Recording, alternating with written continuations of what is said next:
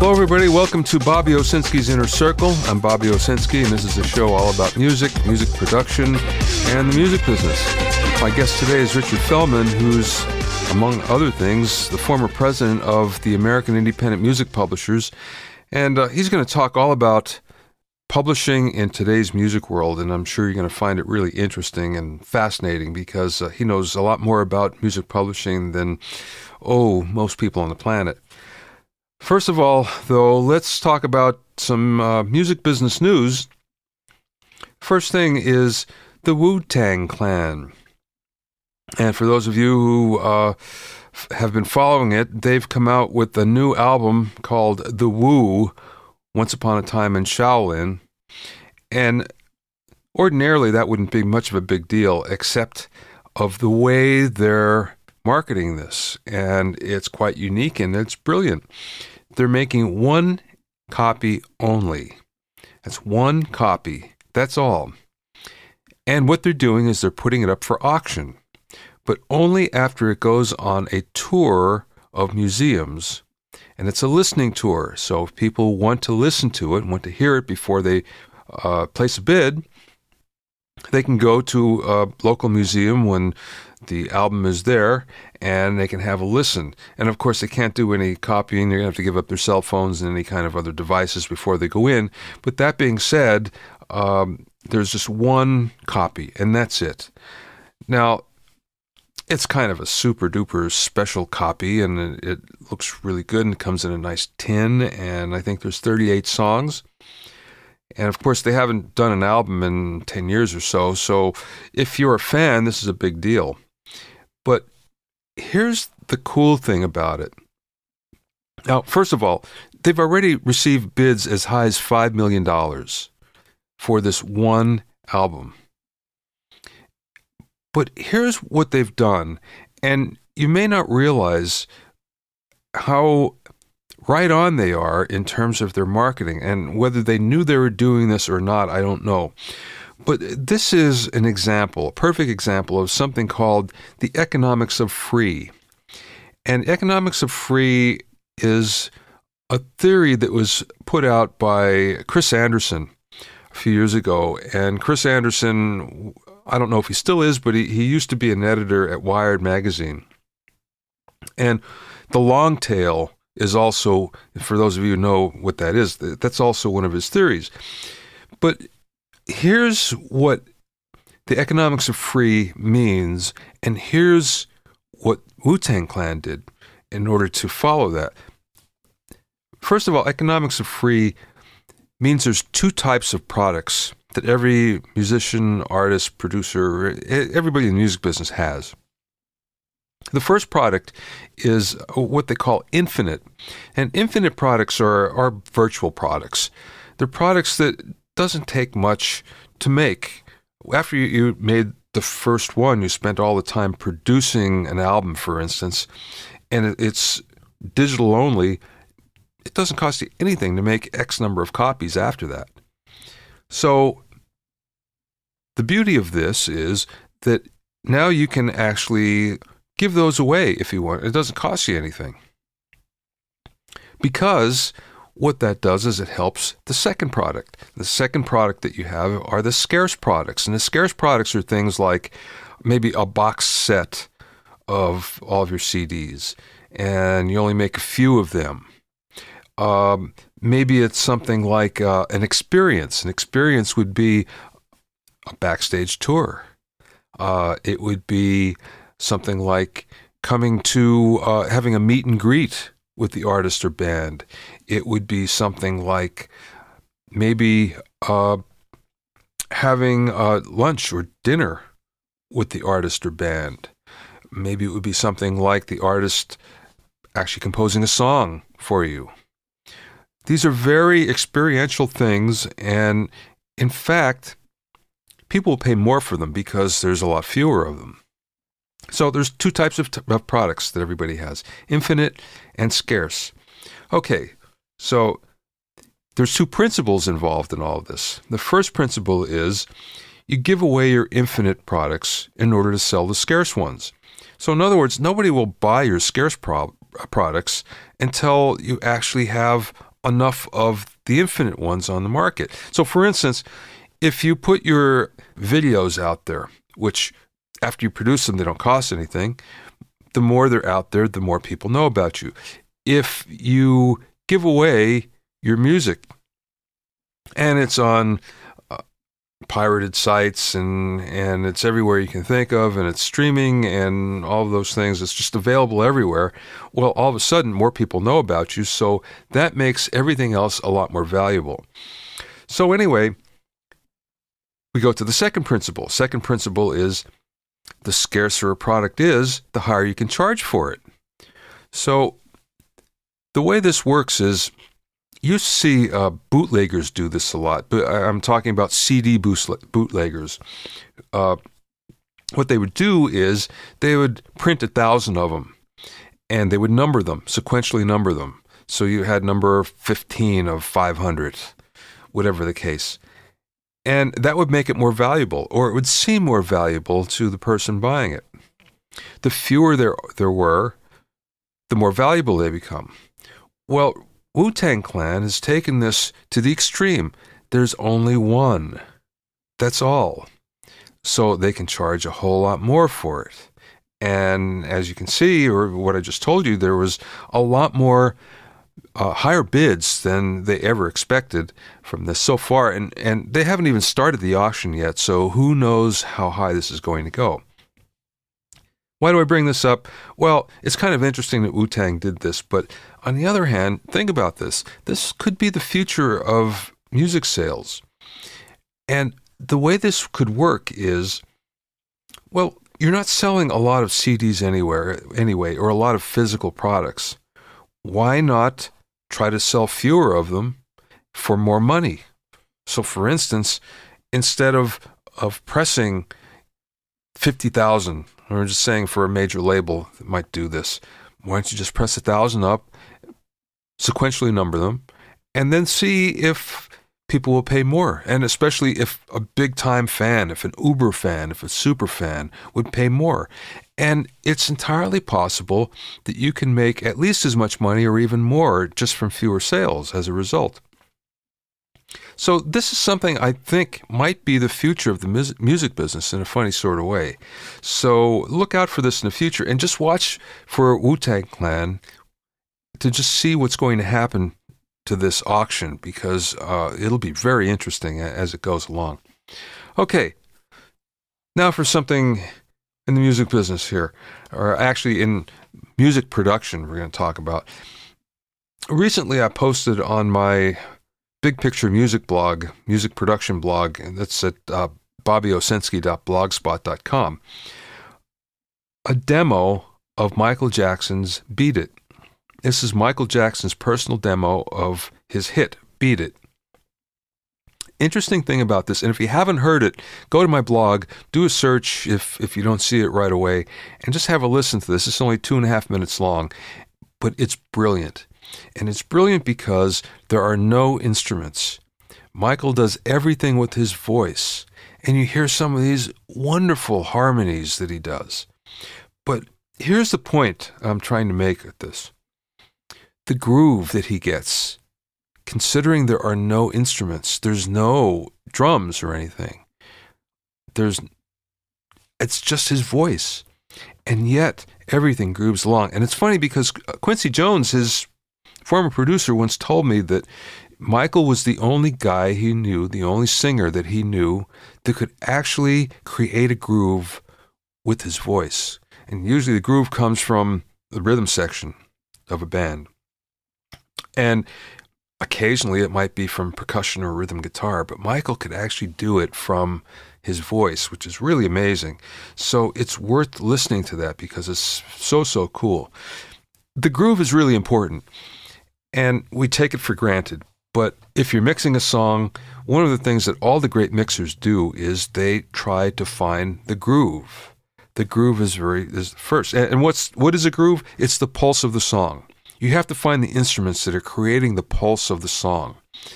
And once you find that, you can build around everything else. You can build everything else around the groove. And that's how, one of the secrets to a great mix anyway, that you find that groove first. Now, obviously, if a song doesn't have a groove, then you really can't have a great mix on it. It's just not going to happen, because the groove has to happen somewhere in the song. And it doesn't matter. It could be a pop song, it could be a marching band, it could be, I mean, you name it, any kind of music. It all grooves. Classical music, when it's good, it grooves. It just pulls you along. You can feel the pulse, and the pulse just melts with your body. So next time you're listening to a song, see if you can identify the groove. See if you can feel what it is. Pick out the instruments and pick out what they're doing. And again, it'll most likely be the rhythm section, but maybe not. Listen for things like percussion. Sometimes there's a shaker that's buried in the mix, but is really pushing everything along. So just listen for those things and listen for the groove, and you'll find that your mixes will get better, your demos will get better, your songwriting will get better, everything will get better when you start to think more and more about the groove. Okay, let's bring our guest in, and this is an old friend of mine, Richard Feldman. Richard's a very interesting guy because he started his life in the music business as a songwriter, actually as a guitar player, and he was one of the first guys to go to Jamaica and kind of discover Jamaica and discover reggae. So when he moved to L.A., he was kind of like the only guy that knew that whole scene. When Bob Marley all of a sudden was breaking out, they all went to Richard because he knew what was going on. And he produced a lot of reggae records, a lot of kind of like fake reggae records by L.A. bands, for instance, that wanted to do a reggae type of thing. But he actually played with the reggae guys in Jamaica as well, and he's going to tell you a story pretty soon about one of those experiences, which you'll find pretty cool. Richard has also written hits for Eric Clapton. He's won a Grammy for producing Toots and the Maytals, and this is just a few years ago. He's also the former president of the American Independent Music Publishers, and he's the founder of a music library called Artists First Music. Once again, extremely knowledgeable on the subject of publishing, and you'll hear for yourself. Here's Richard. My guest today is Richard Feldman. We go back a really long way, and I can say that Richard is probably the most interesting person in the music business because he's much more than a musician. He's also a award-winning, Grammy-winning producer, extremely knowledgeable on publishing, and also in the financial world. He's an MBA and has a stockbroker's license and manages a money fund, and a smart guy all the way around. So welcome, Richard. Thank you for that elaborate introduction. You know what? I want to go one place before. Today's a publishing day, and you know so much about publishing that I want to talk about. But let's go back to Jamaica, because you just tell the best story about when you played down there, the modeling story. Can you tell us that? Okay. I didn't know I'd be called to call on that, but that's okay. Yeah, this is actually there's a tie into publishing, frankly. This is when I was much younger and had written a song, and Eric Clapton had recorded it, and it was to be his single. And there were people calling me up trying to see if they could administer it, and frankly, at that time, I wasn't even sure what they were talking about. But I had been called, I was a guitar player, and I'd been called to play on an album by Inner Circle. And the reason I thought I was being called was because I knew a lot about reggae, which I did. But if I'd thought about it a minute, why would they be calling me to come down from Los Angeles and to play in Kingston to play reggae? There's plenty of guitar players there. Long story short, I got in the studio and they kept yelling at me something, and I couldn't quite figure out what it was. But muggle it, I couldn't figure it out. But long story short, it was model it. And they wanted me to flash out as a guitar player. And it turns out they wanted me to play like a Journey, Neil Sean, and I didn't play like that and probably couldn't play like that. So the whole thing ended up in a pretty bizarre experience, except I will add this one thing I don't think I've ever told you. So I had lots of calls with Warner Brothers was trying to administrate it, and they were calling me from their home. They lived in an area of Kingston called Beverly Hills. And apparently the police got wind of all this and thought I was doing some drug deal or something. So, so goes it. Do they still call it modeling? They still use that term? I don't know. They have so many unique, terms that I would imagine they do. But I actually don't know. No one's ever asked me to model since then. Okay. Let's talk about publishing. What do you see as the state of publishing today? That's a great question. It is, in my opinion, in flux. And I say that because it is challenged by many I would say synergistic developments. All the root technology plays a part, of course, and it is also gained importance. Obviously, since people don't buy records, you would see that songs publishing can be very important when you sync things and license things for other uses. So I go back to my statement. It's in flux. If I were to predict, will there be kind of overall more publishing income in the future than now? For me, I'm not sure there will be. But it'll still play a vital, vital role in music. One of the interesting things is that it seems like so many young artists and bands are focusing so much energy on syncs and licensing these days. It seems like they've taken their eye off of a record deal and are looking more this way. Is that? Do you see it that way as well? Oh, absolutely, and you can see it, if nothing else, in the number of summits and conferences on music sync. Sync is playing a huge role at least in the front end on music business right now, and you can tell that by the number of sync conferences and books on sync and webinars, seminars, and such. The reality is that it is only about 1.2% or 320 million of the total music revenue. Is that all? Wow. That's all. A very small amount. But here's the key, and I said that kind of with, kind of shocked to someone. They said, yeah, but, and I think the but is you get the right advertisement with your song on it. That's the same as having a hit record on the Billboard charts.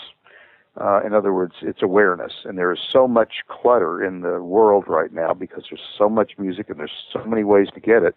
Getting discovered is important, and advertising is a way that will, let's say, make people aware of your music. So look at all the bands that kind of became huge, either on Grey's Anatomy or the iTunes commercials and such. So though it represents a small portion of the actual total revenue, if you're the lucky one to get a big sync fee, that's great, but it also helps innumerably in terms of the revenue that you're going to get, at least from that awareness.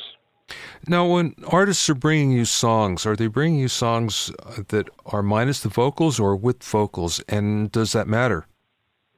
Well, I think you're talking about bringing me songs. The only reason they bring me a song is I have a company that places music in film and television, and some gaming. And the company's name is Artist First, by the way. Yeah, Artist First Music, actually. So you definitely need an instrumental. And when people deliver that music, I often have to ask for it, but some who know the game will deliver it with instrumental. Now, what you do is you retitle everything when you get it, though, right? No. In fact, I don't do retitling anymore. Oh, you don't? No, I don't. And lots and lots of people do. In fact, there's huge companies that do. And it's a great point to bring up because retitling is this huge issue that sits out there in the world. And the reality is that there are ways for people to tell whether something is the source of music. So let's say you have, I don't know if you want this long a discussion on it, but I can do. Yeah, please. Okay. So if you have a song called Red and you have a song called Blue, but they're both the same song, they can be registered with different publishers. It'll be the same writer, but different publishers. And they can be registered at the same performing rights organization. Now, when Red is in a TV show, or Red is in a whatever it would be, and Blue is in a TV show or whatever it is, they are distinguished by something called a cue sheet. And that is the arbiter of what that particular song is. And a cue sheet's necessary because not only does it identify the song, but it identifies the use. So, for example, if it was a background or it was a theme or whatever, those are all paid on different rates by the performing rights societies. The negative with that is, that has been brought, to the front, is that there is technology now that is able to track audio, and that audio then is basically, they do it with a fingerprint of that particular sound wave, and they say that song is that, whether it's called Red or Blue, that song comes up. And therein lies a confusion, which many people say is a problem. It's adjudicated by the cue sheet, though. And there's other reasons I could get into why people are against retitling and for retitling. I will tell you this, that, and I've never actually studied the statistics on this, but of the total number of songs that are registered, say, to ASCAP or BMI, I would imagine a significant number are registered as two different songs, but the same actual audio file. Wow. Now, it seems like there's a lot of professional writers, and we know a bunch of them, that are just cranking out backing tracks specifically for television. And I'm wondering if their business is taking a hit because so many artists and bands want to get involved in that. Well, it's interesting. I would say you can actually apply that same question and reverse it with the standpoint that there are lots of libraries out there. And, for your listeners, just understand what a production library is. It's a company that will license a whole batch of songs, what's called a blanket license, to, say, a network. And they can use as many of those as they want. They don't have to individually get a mechanical and a sync license for that song, or rather a master license and a sync for that. It's all under this blanket, so to speak. And those libraries used to be pretty crummy, just kind of synthesizer, fake stuff and whatever. Well, come today, some of the larger libraries have actually tried to break artists out of their libraries. And so the material is very good. And in fact, is competition to the record companies or to the artists who have their own material and don't want to put it in a library. So you'll find, and they're bringing the fees down as well, because they blanket licenses from libraries will generally be lower for a fee for a song. So it's working both ways. Now, isn't it true that music supervisors are kind of like the new A&R guys? Or they like to think of themselves as that? Well, I would definitely say the latter, and they are the A&R guys. It's a little different, though, because if you want to do kind of an analogous comparison, A&R guy might report to the head of A&R, and then that person would then sign the band, and then that person might stay on to, mentor the band and make sure the product sounds good. In the case of music supervision, you have additional upper layers. The music supervisor will, let's say, be a screener or a filter. You could say an A&R guy, and he will then give those to the director.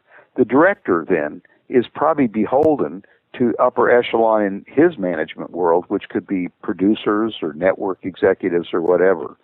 So I'm not taking away anything from music supervisors, but they're one step in a chain.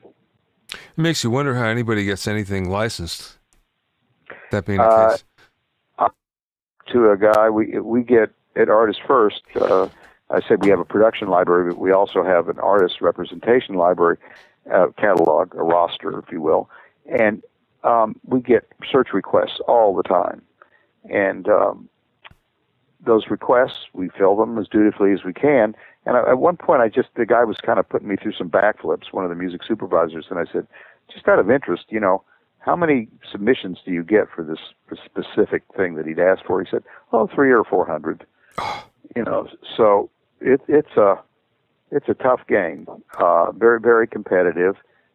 If you have something that's a hit, name recognized, it will definitely get attention, and the Black Keys are a great example, and it probably goes through the chain that I once learned when I came out of here as a guitar player, going to Jamaica and what have you. You probably heard it, but it's, who are the Black Keys? Get me the Black Keys. Get me a Black Keys, and then who are the Black Keys? Yeah, right. And that's the trajectory that I see, because there was, everyone wanted Florence and Machine, or. Well, speaking of which, then, so you have the Black Keys and Florence and Machine, and other acts like that, and they've already had name recognition. They have high visibility. So, how does a new act go up against that? I mean, you'd think that anybody that's signed already has records out in the market, that they would have such a leg up. It'd be really difficult to actually compete with them. Well, the key is it's on the financial side. Replace the Black Keys. So you can't afford the Black Keys if you're a TV station or a TV show or many movies, and you just don't have a budget. The top budget, the absolute top cap, if you will, generally these days is $30,000 for both sides, meaning publishing and master, for a big TV show, and it goes all the way down there to probably $50 and all the beer you can drink. There's a wide range. So if you have the right band and the right sound, and you're replacing a band that they can't afford in a montage scene, it could be a great deal. That's way down from where it used to be, isn't it? 30 grand? You mean at the top end? Yeah. I don't know if that. I don't know. That's kind of been up there for a while. I'm talking about TV shows, and I'm not talking about the theme or the closing credits. I'm talking about just kind of a use in the TV show. But the range is all over. The reality shows, they get a lot of music for free, and when they want something, they don't pay very much for it. A show like True Blood, that's going to pay more. Well, tell me about Artists First. How did you come to start that? I know you've been in publishing forever, and you've always owned your publishing, and you know a lot about it, but what brought you to the fact that you wanted to start your own library? It was actually Pump Audio, and I originally did it as a technology play, and I thought there was a better way to do it than Pump Audio was doing it, and I was probably deceived in thinking that, but there was, I was trying to infuse it with things that Amazon and Netflix uses, or so to speak, of suggesting, if you like this one, then you'll like this one, and to really put a lot in there. So I kind of developed a business plan and worked on that, and finally met with with a great individual who helped me a great deal, who was a dyed-in-the-wool. He actually was on the other side of it. He licensed music from production music companies. And so when he showed me the light, I decided that it was probably better to build a quality and go with quality over quantity. Pump Audio, which was later sold to Getty Images, that is not necessarily quality. There could be some good material there, but their idea is to get as much music as they can. At any rate, that then, with the library started and trying to build that, I then started becoming acquainted with bands who were good, who wouldn't want to be in a library.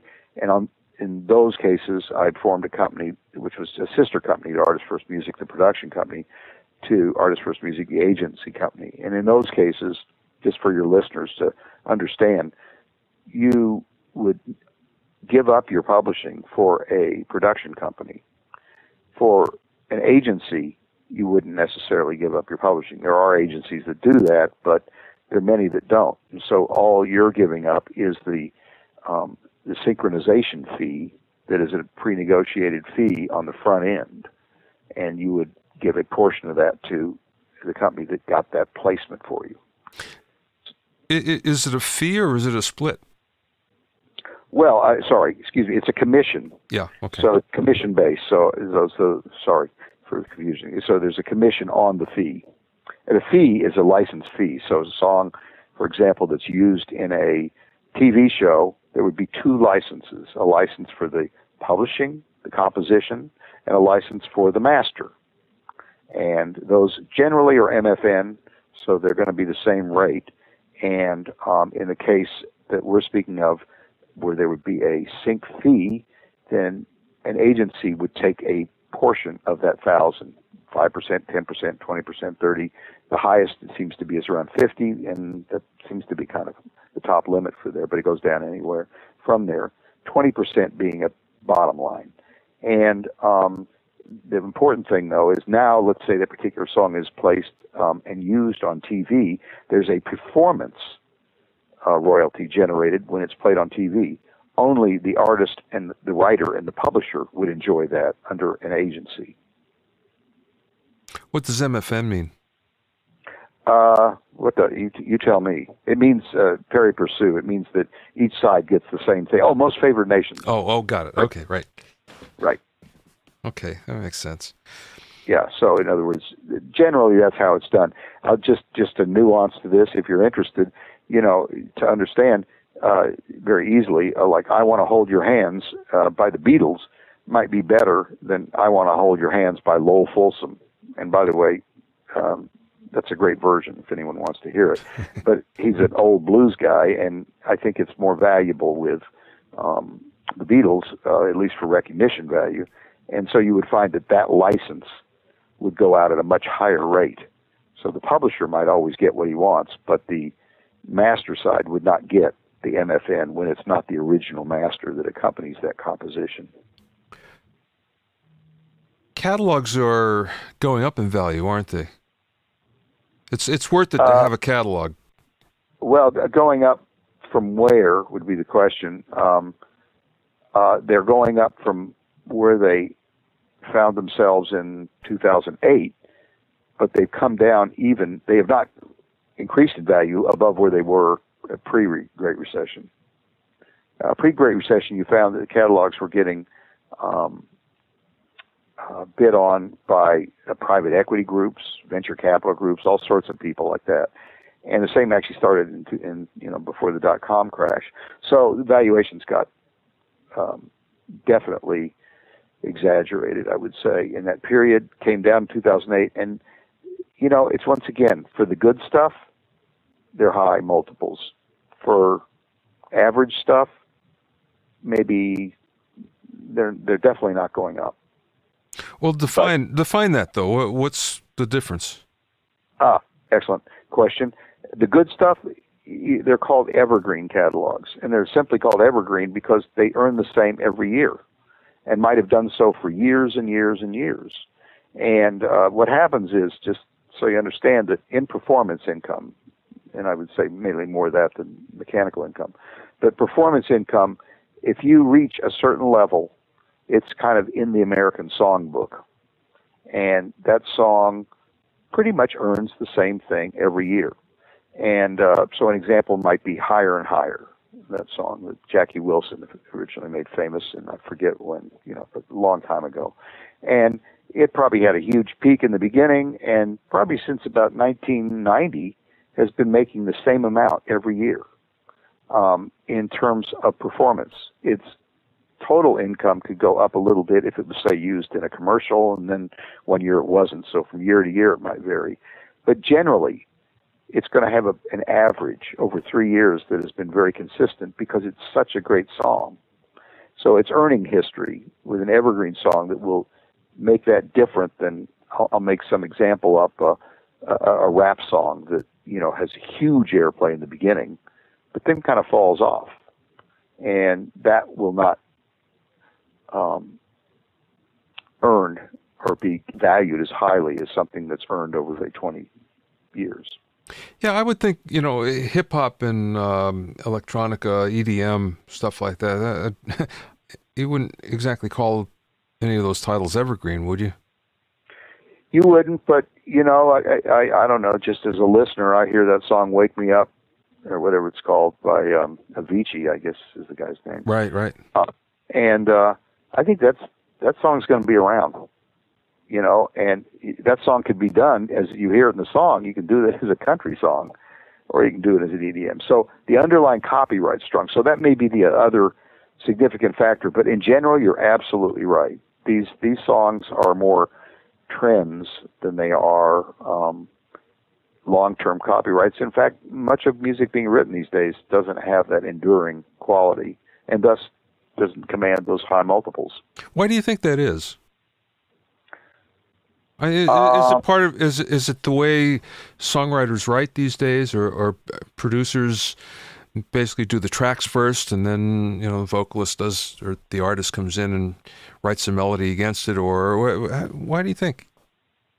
I'm going to hazard a guess. I suppose again, technology is at the root of it, and it's the idea that in days gone by, if you had a song, you had to really get that song in good shape before you recorded it, because recording it was expensive. And if you recorded it, you wanted to make sure that it was a good one and would stay. And so you were going to make sure that the song itself was catchy or had meaning or whatever, all these things. These days, as everyone knows, you can sit there and sing in GarageBand, sing out of key and out of time, and just say some kind of catchy things here and there, and the thing could be a hit. Yeah. And it would be the kind of hit again that maybe doesn't last. Some people also say, and I don't know this for a fact, of course every song is a romantic, is a love song of some sorts, but I think lately there's been songs that probably test that litmus test, a little bit, and they don't have that kind of universal sensibility that songs in the past had. And I'm sure the same thing was said about Cole Porter when rock came in and whatever. So I could be completely wrong here. Yeah, it's pretty interesting how things have gone. Everything has changed a whole bunch. But I'm wondering, is it? There's just a report that I just saw. It was a CBS and Vanity Fair. They did together a poll, and just on musical tastes. And one part of the poll says, what was the decade that had the worst music? And an overwhelming majority said this decade. And all the previous ones were about the same, give or take, 1% or 2%. And, but then again, it makes you wonder, does everybody say that in the decade they're in, or is this really something different?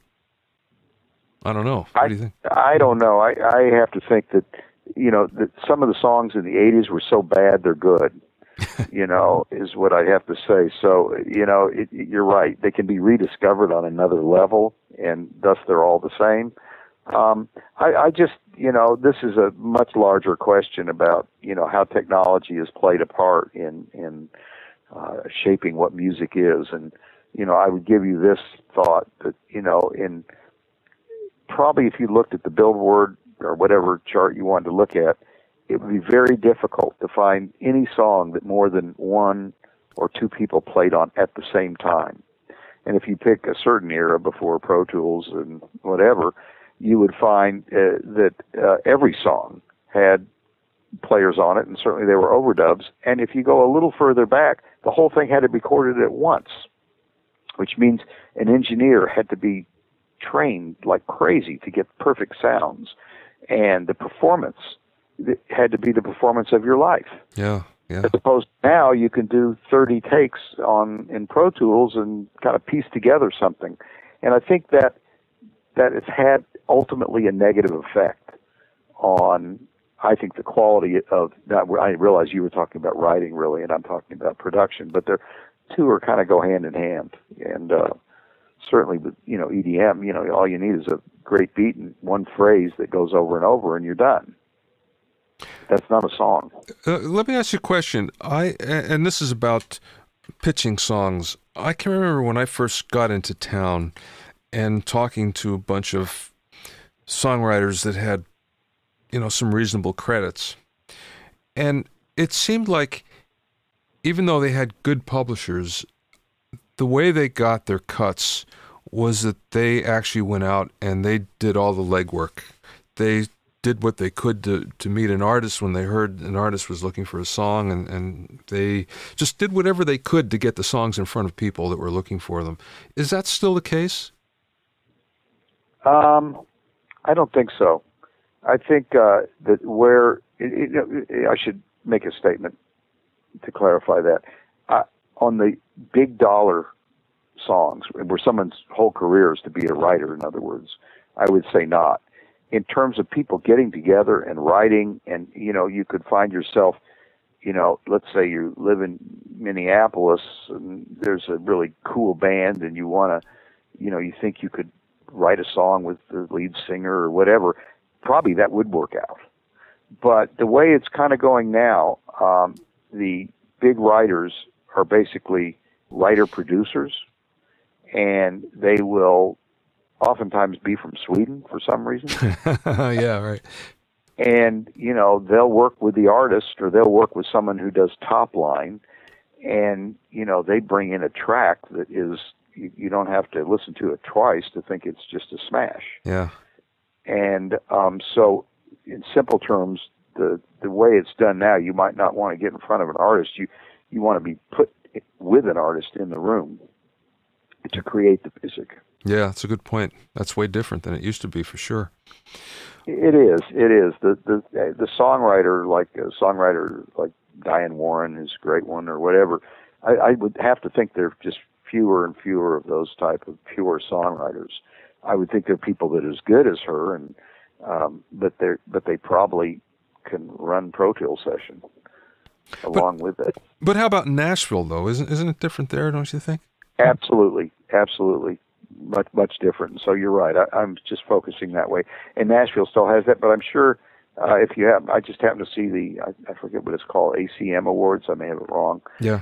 But, and even though George Strait was given, the accolades he was given, 99% of the performances were just very glitzy, but very uncountry music. And I would think that some of that music is being written with a production team rather than a guy who really sat there and chewed on a pencil and came up with a great hook. Yeah, it's really slick these days, country music, modern country music. And I guess that's good. I mean, it moves music forward, but on the other hand, it's kind of like 70s, 80s rock in a way, with fiddles and fiddles and steel guitars, isn't it?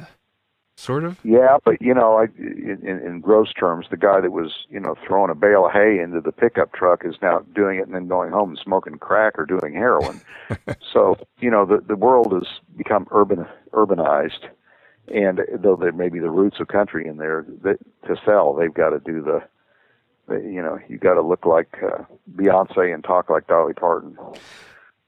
Going a slightly different direction, what are the mistakes that people make with publishing? Well, one that I've seen is to sell at a low fee or give away your publishing too quick. And the problem with that is that you can't go to companies like my company and do an independent deal. And I can be a little more clear. It's the idea that at a certain point, a publishing deal is probably a great source of revenue and a great partner to have if you have a great publisher. And, by publisher, I have to think of the three-letter publishers, because, if you're talking about, BMG and, companies like that, they will be probably giving you some pretty good money. But if you're kind of below that tier, and it's kind of a on-the-come thing where they say they'll take their publishing if they do something for you or whatever, you can find yourself, let's say, as a young band coming up and having to sell your publishing because you think it's important or because someone gives you some money for that publishing, and then you'll find you're encumbered by that relationship so that you got your master. You never got a deal, let's say, in this example, but Sony or BMG or Universal or whoever has your publishing, and you can't yourself as a one-stop. That means both sides, meaning publishing and the master, do a deal with something. And we didn't really talk about that, but the supervisors are constantly frustrated by having to deal with a particular rights holder that is either slow to respond or won't come down in price. And there could be good reasons they don't do that, but the person that suffers is the artist, especially if they don't really have a career at that point. Yeah. So that's one thing. That's in the weeds a little bit. Yeah.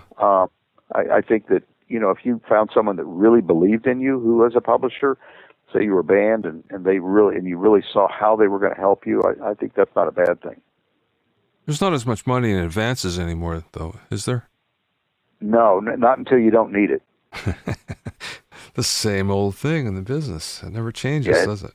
No, it doesn't. It doesn't. But that's an economic decision. Essentially, when you get to the point where you don't need it, it becomes a bank with a free interest loan, essentially, because you're going to pay it back through your earnings. But there's always someone that's going to do that, and there's always a company that bases themselves on that. Yeah.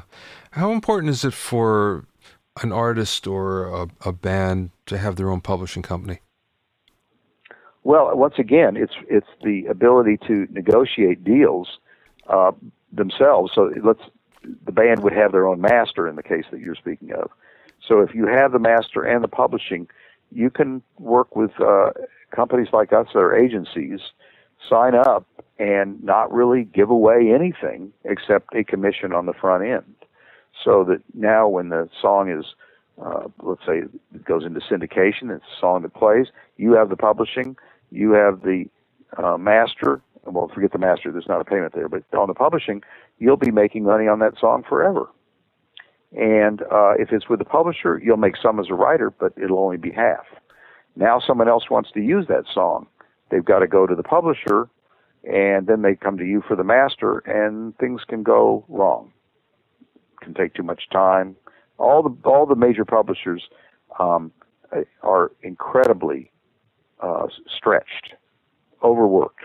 When Sony bought EMI, they let go of a lot of people at EMI. So now it's one person doing twice the work that they were doing. And they're going to pay attention to the songs that are current hits or evergreens. And they're not going to pay attention to you once you're off the radar. So when you say how important it is for a band to have its publishing, I would say it's very important to keep its publishing as long as they can or need to. And again, there could be a reason to sell it. And also, let's say you got a bunch of syncs and you did well and you get some placed and there's some interest in you for a publishing deal. That publishing is going to be a whole lot more valuable than it would have been if you had sold that publishing early. Yeah, it makes sense. Definitely. Well, this has been great, Richard. Thank you for your time and your expertise. It's always fun to talk, and it was especially good today. So people could find Artists First by artistfirstmusic.com, right? That's right.